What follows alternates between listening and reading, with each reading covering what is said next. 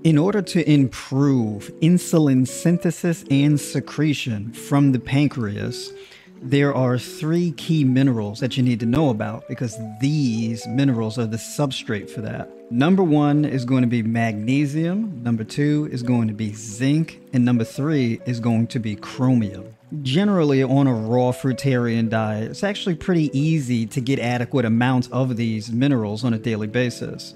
However, if you're a person who is type 1 or type 2 diabetic or just struggling to lose weight, you may actually want to supplement with these minerals in order to get an increase in more effective dosage to get the desired result that you're looking for. Supplementation could be particularly beneficial for you, especially if you have something like a compromised gut microbiome that reduces nutrient absorption that's typically coming from your food. So in regards to supplementation, well, not all are created equally, right? So ideally you would want one that is going to be more geared towards maximizing absorption. Any mineral that you supplement with should be chelated with some type of organic substance like a vitamin or an amino acid.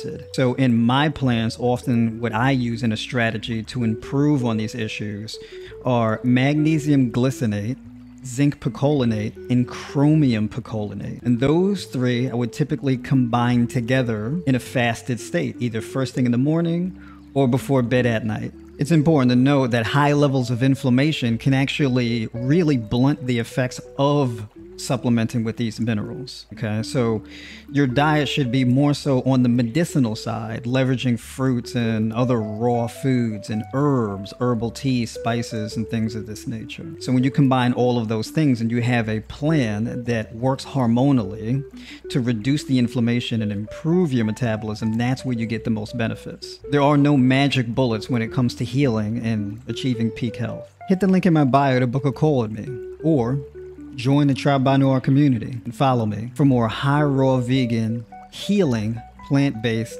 diet tips.